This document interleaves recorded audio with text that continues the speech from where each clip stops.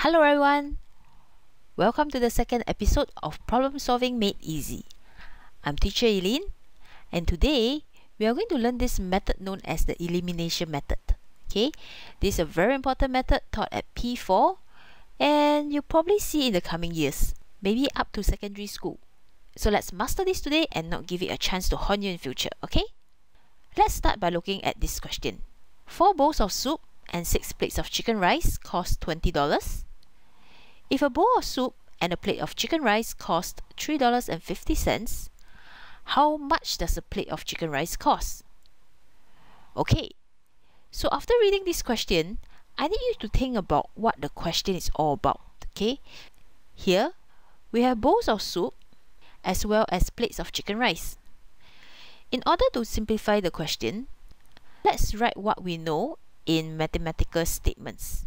Okay, from the first sentence, we know that if we were to buy 4 bowls of soup, okay, and 6 plates of chicken rice, we would have to pay $20. Okay, so we should be able to come up with something like this. 4 soup plus 6 chicken rice equals to $20. Alright?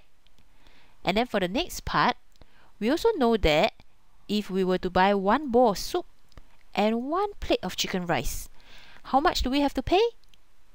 Yep, we have to pay $3.50.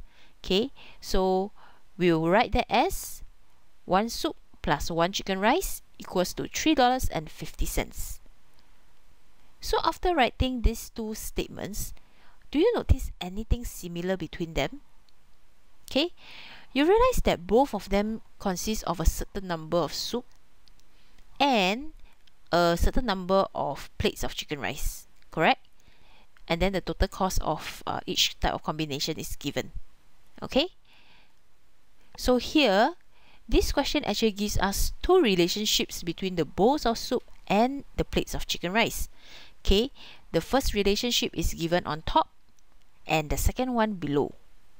Okay?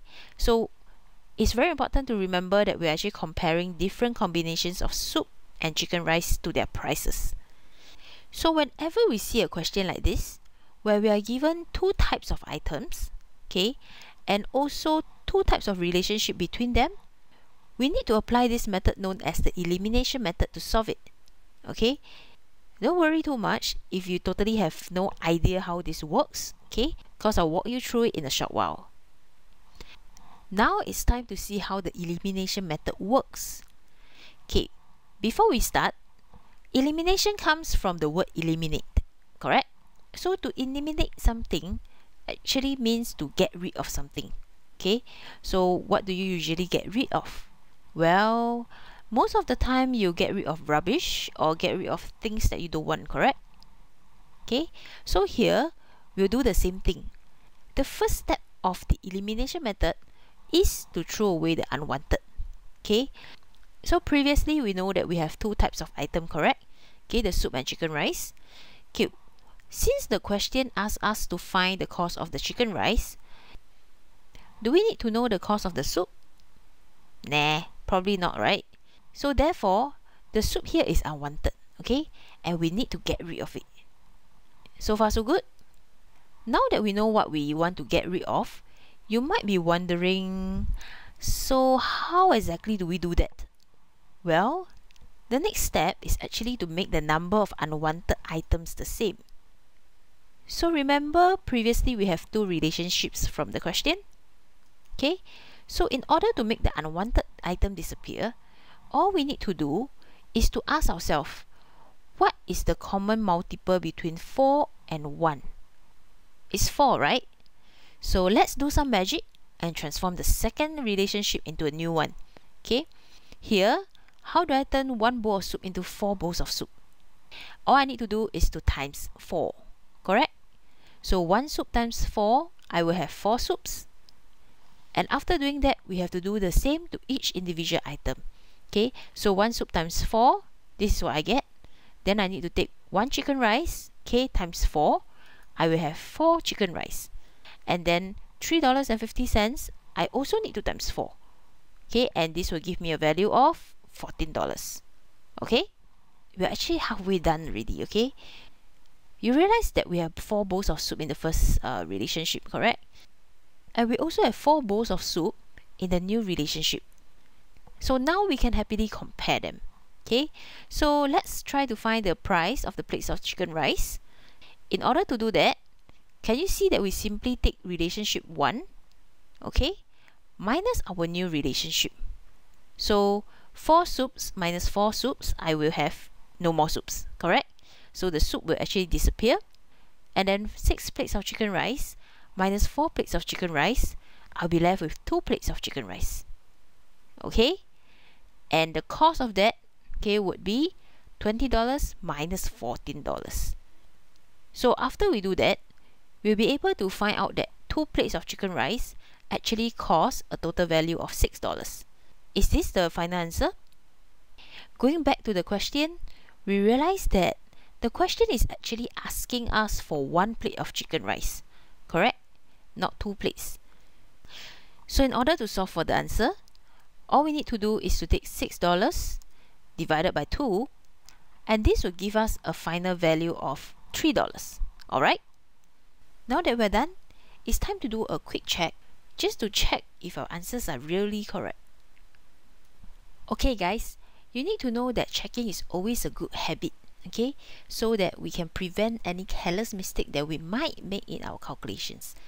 Can you imagine spending so much time and effort trying to solve a problem, and then in the end you realize that your answer is wrong, okay? Just because of a careless mistake somewhere in your working? Horrible, right? So let's work smart and not let such an unfortunate thing happen to us. Previously, we have calculated that 1 plate of chicken rice cost us $3, correct? So what we need to do now is to make use of our answer to find the cost of a bowl of soup, and from there, we need to see if the total cost given a certain combination of soup and chicken rice, whether it is the same as the one given in the question. Okay, I'll show you what that means. So since we know that 1 plate of chicken rice costs us $3, and a bowl of soup and a plate of chicken rice costs us $3.50, okay, we can easily find out the cost of a bowl of soup, correct? All we need to do is to take $3.50, okay, minus $3, which gives us a value of 50 cents. Wow, very cheap, right? So I think it must be canteen food. So now that we know the cost of each item, let's put in the known value into the first relationship.